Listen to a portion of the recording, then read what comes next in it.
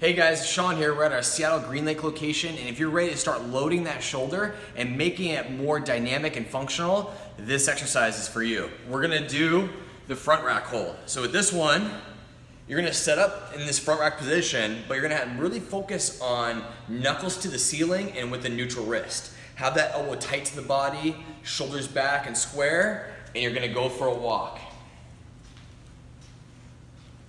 Just like this.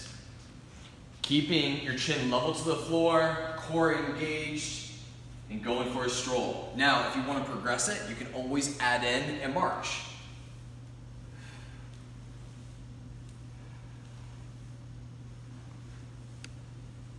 Just like that. Have fun with it. Go as prescribed, and I'll see you in the next video.